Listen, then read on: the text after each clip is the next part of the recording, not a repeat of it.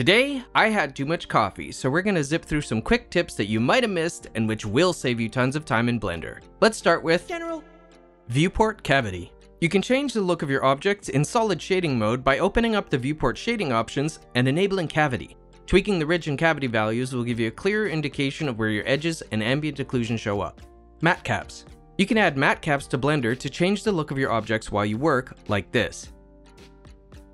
To install new MatCaps, go to Viewport Shading, MatCaps, then click the cog icon and select Install MatCaps.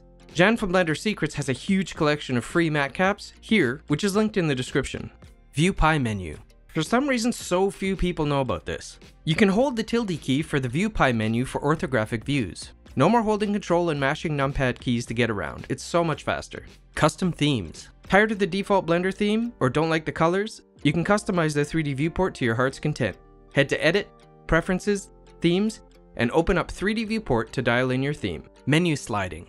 If you have a zillion add-ons, or your window is too small to show all of the menus, hover over the menu area and hold middle mouse button to move the menu around. Tab for Pie menu. Enable Tab for Pie menu in the Preferences options. This way you can quickly switch between modes just by holding Tab. Statistics. If you want to see exactly how dense your scene is, just go to Viewport Overlays and toggle Statistics. It'll show you your selected object on the left and the entire scene on the right. F2 to rename. You can select any object and hit F2 to rename it. M to move collections. Select your objects, then hit M to create a new collection or to move them to an existing one. Linked duplicates. If you need a lot of one object all over the place and don't want to edit each one individually, you can create a linked duplicate by hitting Alt-D. This creates an instance of that object that will reflect any changes you make across all linked duplicates.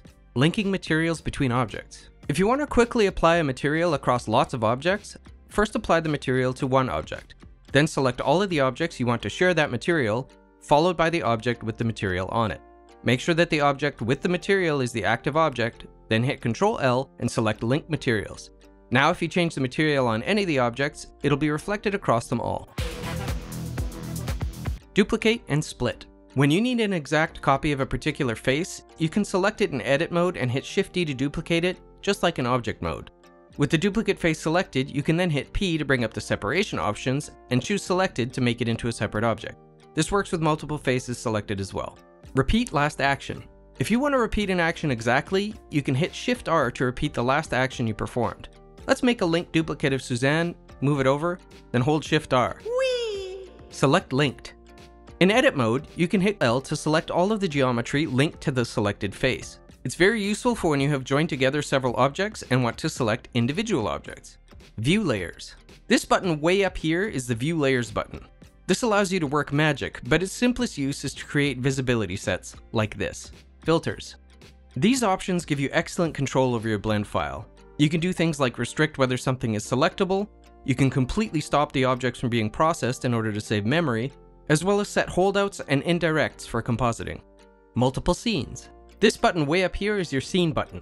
You can create multiple completely independent scenes within a single blend file. This is really useful if you have a particular set of assets but want to iterate by arranging them differently. Local view or isolate object. To bring an object into local view, hit /. This will isolate the selected object in your viewport, allowing you to work without your view being blocked by other objects. Hit / again to leave local view. Toggle all overlays.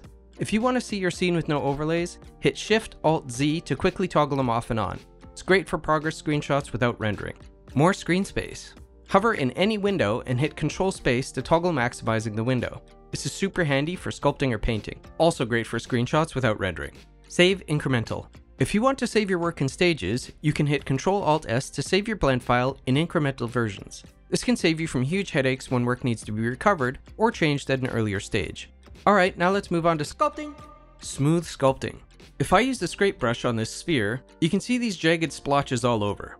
That's no good. To fix this, you can set sculpt spacing to 1 for super smooth strokes.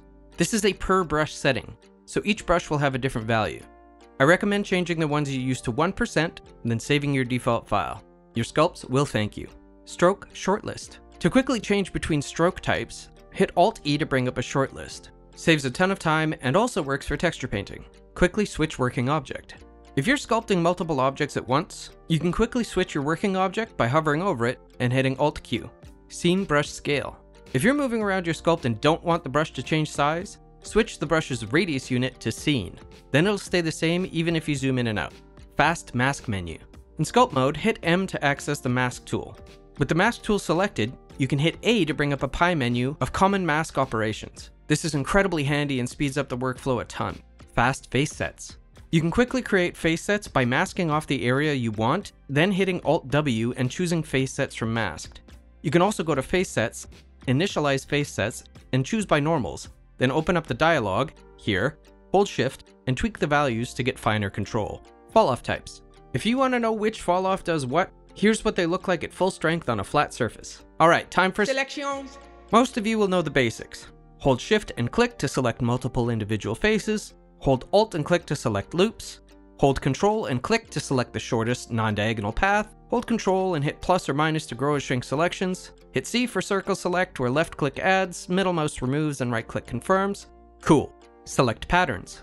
Did you know you can grow and shrink selections in a pattern? Select two faces and hit Ctrl-Shift+ to grow the selection according to your initial two faces. This works for verts, edges, and faces. Let's look at the Select menu. It's full of goodies. Fix loose geometry. If you suspect there's some loose or floating geometry in your object, you can go to Select, Select All by Trait, and choose Loose Geometry. This will select any free-floating bits of geo which you have, which you can then delete. Check or deselect. Need a 3D chessboard for some reason? Select all of your faces and go to Select, check or deselect. Some subdivision required, batteries not included. Select sharp edges.